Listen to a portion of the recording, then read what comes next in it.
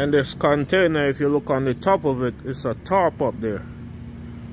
So it's an open top container. I know sometimes you might see them hauling tires and stuff like that, and it's sticking out at the top. These are the type of containers that haul it in.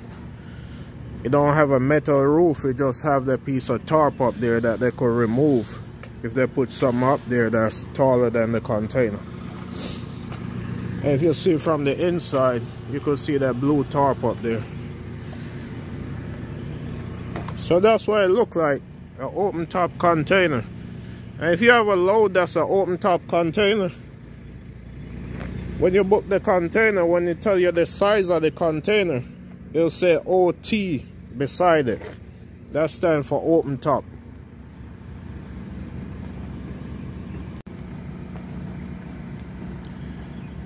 So you gotta pay attention when you're booking these loads, because you want to know the size of the container and the type of container.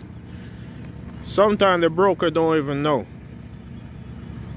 So when they send you the rate con, make sure you look over it real good to see your container size and your container type.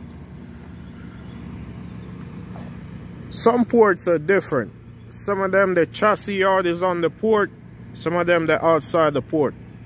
That's another reason why you want to know what size container you're going to get.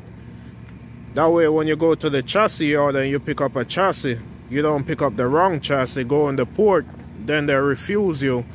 You gotta come back out, go back to the chassis yard, switch the chassis and come back. That could be a 30-minute process, and it could be an 8-hour process.